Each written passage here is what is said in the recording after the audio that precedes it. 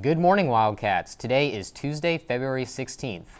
My name is Grant Gibson and welcome to another edition of WCTZ News.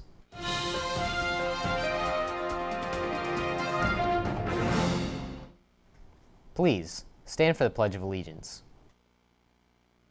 I pledge allegiance to the flag of the United States of America, and to the republic for which it stands, one nation, under God, indivisible, with liberty and justice for all.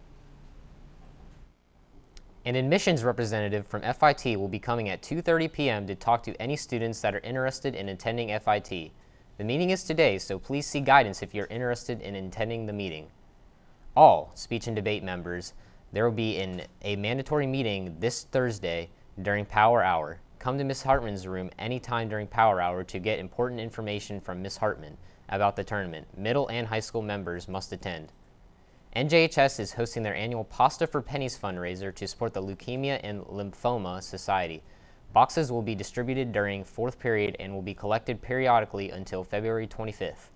The class that raises the most money will earn a lunch from Olive Garden. Moving on to sports, our track and field team will be having their first track meet of the year today at Palm Bay, so please come out and support your fellow Wildcats.